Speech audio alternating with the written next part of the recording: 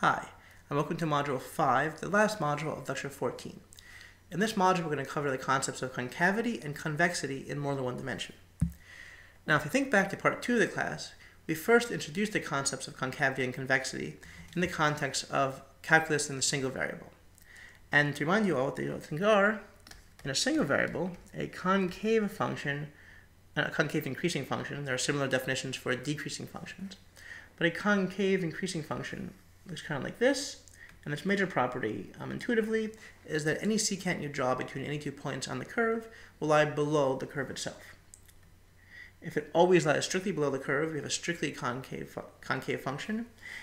If it lies, if the curve is collinear at some points with a secant, as is, say, a straight line, right, there's the secant, then it can be weakly concave. So a straight line is weakly concave, but also weakly convex. A convex function, in contrast, convex increasing function, has a secant above the curve at all points there. And again, that's for a strictly convex function has the line above the curve at all points. A weakly convex function can have the line sometimes collinear with the curve itself. Okay. Now, we introduced that in the context of calculus, 2 reasons. One, because you can associate concave and convex with derivatives, second derivatives. So recall that if the second derivative was less than 0 everywhere, then it was a concave function everywhere, globally concave function. And if the second derivative was greater than 0, so less than or equal to, greater than or equal to 0 everywhere, it's a globally convex function. And the second reason we introduced it there was because it came at the beginning of a section on optimization in one dimension. And the connection here was that a concave function, right, if you find the critical point on a concave function, and a critical point here was a point at which the first derivative was 0, then if it's concave around that point, so the curve is above the secant, then this is going to be a local maximum. So if a concave function, if it's locally concave around the critical point, you have a local maximum. If it's locally convex around the critical point, like this for instance, you have a local minimum. There you go. So that is, in a nutshell, why we used this stuff in the previous part of the class in part 2. We're going to use it for the exact same purposes here. All we're going to do is transfer the definitions we use there to equivalent definitions we use here for the case of a multivariable function, a function of more than one variable. One thing before I erase these pictures and start using algebra to note is that if you look at the derivative of the function at this point here, it's more steeply sloped than the secant is between those 2 points. Here, the derivative of the function at this first point here, x1, is less steeply sloped than the secant is. So we're going to use that in some of our definitions of concave and convex in 1 second. Okay. So, a concave function is one in which, again, the curve is above the secant. Now let's call this point down here x1. And this is one dimension, but there's an easy multidimensional analog. If you call the definition, our analytic definition, or sort of algebraic definition of this thing, of a concave function before, was one in which the function evaluated at any point between x1 and x2. Now what's any point between x1 and x2? Well, it's any point that's a linear combination of x1 and x2. So if I make lambda between 0 and 1, then the point lambda x1 plus 1 minus lambda x2 is any point that's a linear combination of x1 and x2, so it's any point between x1 and x2. And we know that the evaluation of that point on the function is always greater than anything on the secant line. So we do that.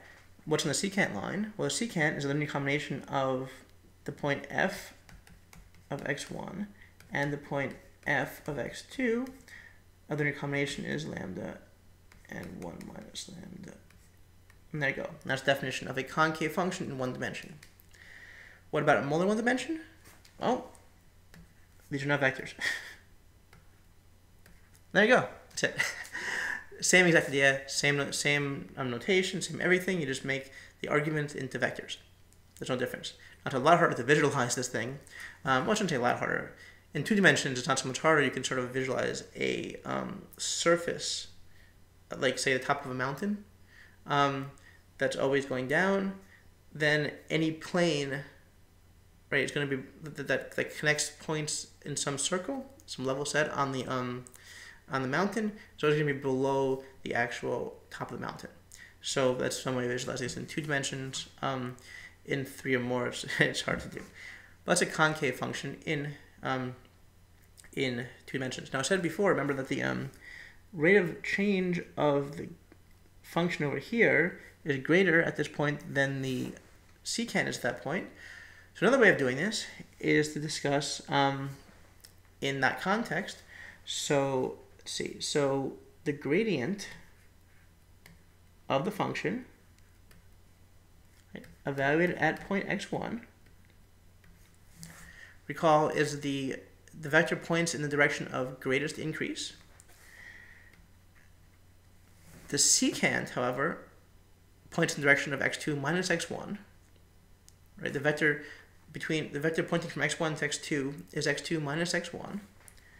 So if we dot the gradient with that vector,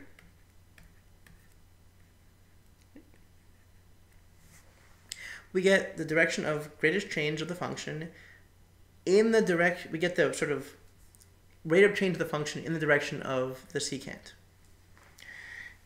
If this is greater than or equal to x2 minus x1, so the rate of change on the secant itself, right, then you also have a concave function for the same reasons, because you start off more steeply sloped than you end up. So the rate of increase in the function is decreasing. These are all concave functions. A last definition of a concave function is in terms of the Hessian. Now recall that we said that the derivative of a concave function was going to be less than 0. Right? Because the idea was that you're decreasing, you're increasing less. So for a concave function, you start off increasing quickly, and you increase less and less quickly, which means the rate of increase of the first derivative is decreasing, which means the second derivative is negative. So we put this in equal to sign. Because of that, you have a negative second derivative. Well, there's an equivalent definition for more than one dimension. Recall from the previous module that the Hessian computed lots of different second derivatives. The trick is to figure out a way to transmit this matrix of second derivatives into some nice thing like less than or equal to 0. And the way we do that is we say the Hessian H is negative semi-definite.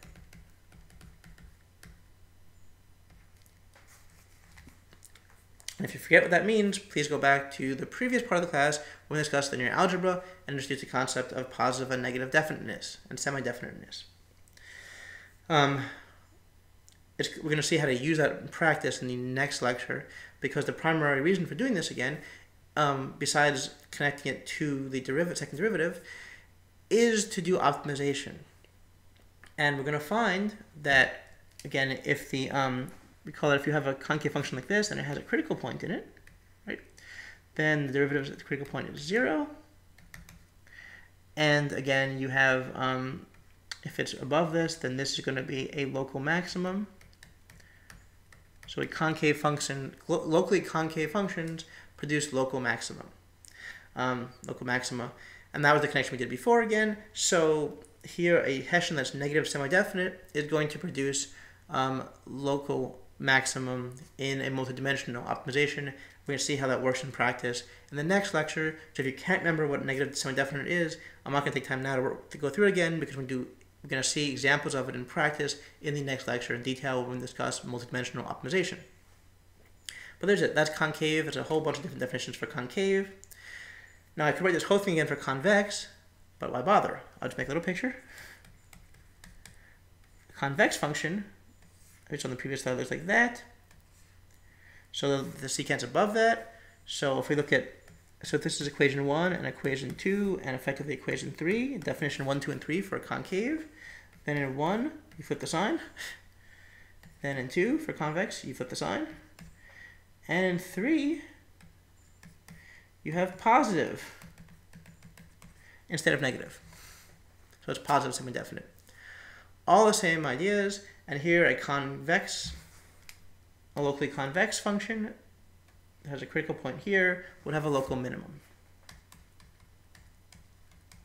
Okay. And that's mostly it for convex and concave, and again, the major use of this is for maximization. We will cover one more minor issue that appears sometimes, particularly in economics-related topics, in 1 second. In any kind of formal theory application, you have to make assumptions to specify your model. And in general, the weaker assumptions you make, the better the model is, in the sense that your model is more able to apply to a broader set of circumstances, because all assumptions you make in models constrain the range of applicability of your model. Oftentimes, in game theory in particular, you are trying to maximize some utility function, and so you make assumptions on the shape of the function. In particular, you assume that your utility functions are, or your best response functions are globally concave. What it does is ensure you have some kind of maximum, so you can maximize your best response functions or your utility functions.